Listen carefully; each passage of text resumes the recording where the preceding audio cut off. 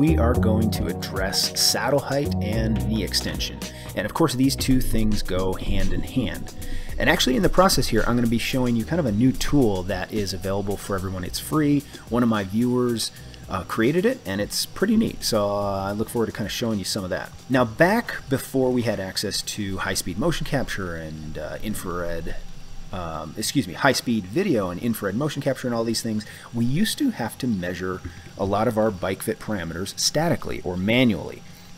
So for saddle height, when we were measuring the person's knee extension, we would have to have the person bring their foot down to the bottom of the pedal stroke and stop pedaling, and then we would line up a little measuring device at their knee called a goniometer and measure how much knee extension they had or knee flexion they had. And back when this was really the only option, that was fine, but it was really more inadequate than we realized. With the advent of high-speed video and infrared motion capture, we began to see that the data it was providing from the static end was very, very poor. And you only have to look as far as some of the parameters that are given for knee extension when we're talking about saddle height. Way back when, and unfortunately still today, sometimes it is noted that we should have a knee extension angle of between 25 and 35 degrees.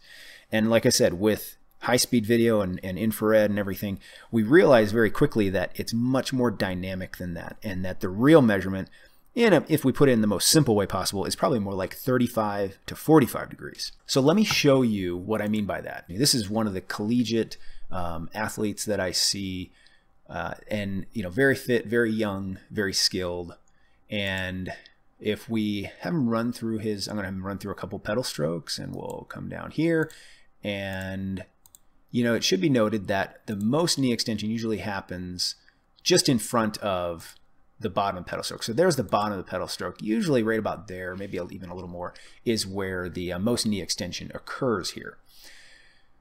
So the thing to keep in mind, and this is what I was just talking about, is if we run an angle through his knee, so we can see what angle we're at here. Okay, we have that angle, so that's his knee extension. Okay, and that's his knee angle. But what we're looking for is his knee extension, which, when we're talking about these numbers like 25 to 35 or 35 to 45, what we're actually measuring is right here, this resultant angle. So we take this and subtract it from 180, and that gives us this. Basically, it's how far from full extension is the rider.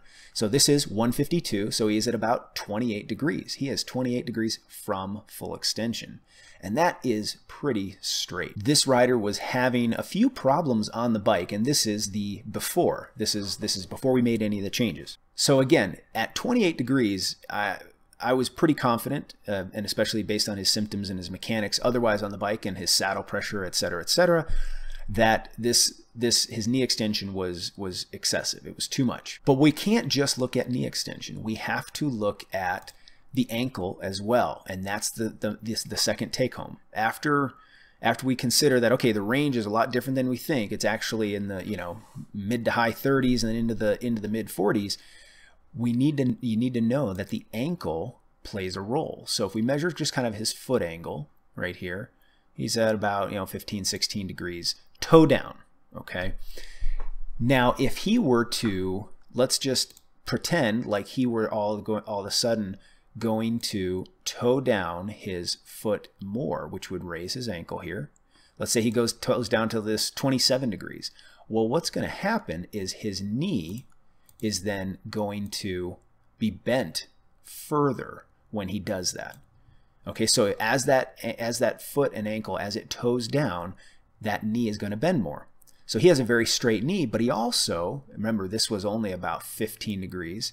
And as when you average it out, and this is because this is just one pedal stroke, but if we were to go through and measure 10 of his pedal strokes during this recording, if we measured him at the bottom there, and then we did it again and again and again, we would find that he actually, where it averages out, is about 12, 13, 14 degrees, somewhere in that range for his toe down angle. So he's quite a bit lower than that. He's actually a lot of times coming in around here. If he were to just toe down more, he'd have more knee flexion. He would not be in as much a knee extension, and that could potentially solve his problem. So we have to be careful that we just don't all of a sudden assume that we can just, oh, we're just going to lower his seat and that's going to fix everything. Now, it may certainly be part of the equation, but while we're doing it, we need to keep track of what the ankle is doing. So if we lower the seat, does this ankle then, does it still stay in this 15, 16 degree, 18 degree range? Or does it do something different? Is he all of a sudden going to 25 degrees or something like that? Because that is going to affect even more so his knee angle. Let's take a look at another rider. Okay, so here's another rider. And if we just watch him pedal a little bit, a lot different mechanics. This is a rider more like myself. He's has a job and responsibilities and is getting older and so not the best flexibility necessarily and all these things, just like a lot of us. And so if we come down to his angle right here, let's take a look at that. So if we run, I'm just going to run a quick one. This isn't going to be exact, but if we run just a quick angle, through his knee, and there we go. So there we have that angle. And now I know I've been using this and showing you for a few minutes now, but this is what I wanted to show you is this kind of tool, this OBS Fit. This is kind of neat. This was created by a viewer of mine, and it is really slick. You just import a video or pictures, and you can take measurements off it and do a lot more that I'll show you we can show you some more, but it is really slick. I would really recommend checking it out, and you can actually very quickly and easily take a look at your bike fit and take some measurements, and you can kind of do your own checking on a few things. It's pretty cool. I know in the past I've used the free software Kinovia, and it is great.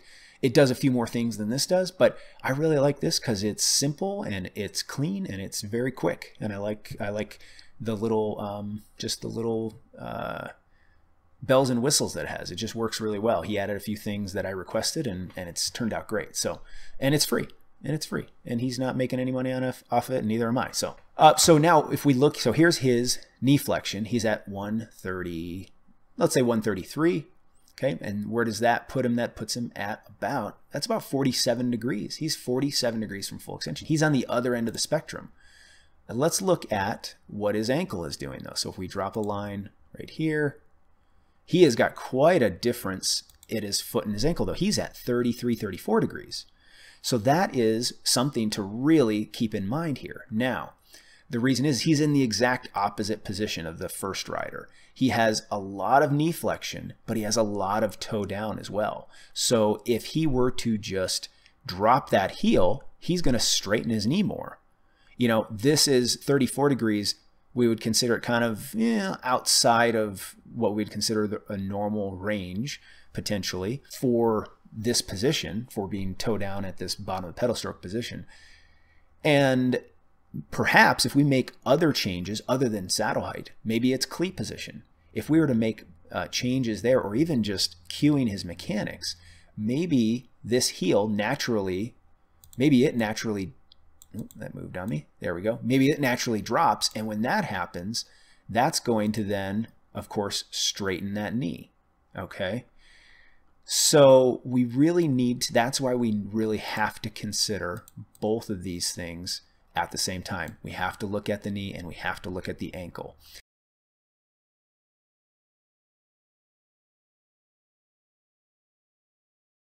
And this is why the static measurements fell short, is because it was so difficult to accurately control the rider's ankle position.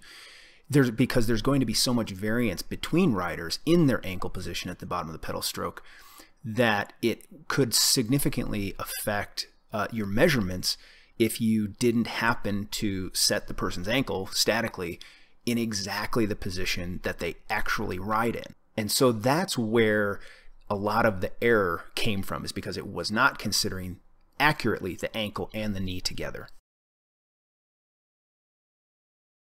While we're making adjustments to this rider, if we are, let's say, raising his seat, which is probably a good idea, and in this case I think it was, while we're doing that, we need to see what the knee is doing, how much knee extension we're getting out of it, but then we also need to see what's the ankle doing. Is it doing something completely different than we expected it to? Is he going more heel down Because if that's the case, he's going to more aggressively get, knee extension. If he does that, he's going to more aggressively straighten that knee if the heel drops while we raise the saddle.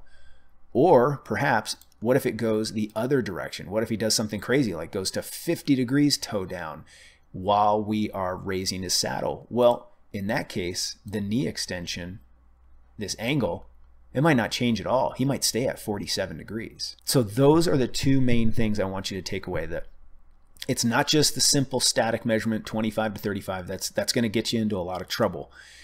If you run it, normally I tell people about 33 to 48 degrees, I would consider more the normal range these days. The more fit you are, the more dynamic you are, the more stable you are through your trunk and musculature, you're probably going to be able to tolerate more knee extension at the bottom of the pedal stroke, and then vice versa. The less flexible you are, maybe the older you are potentially, although that doesn't have to be an indicator or determinant.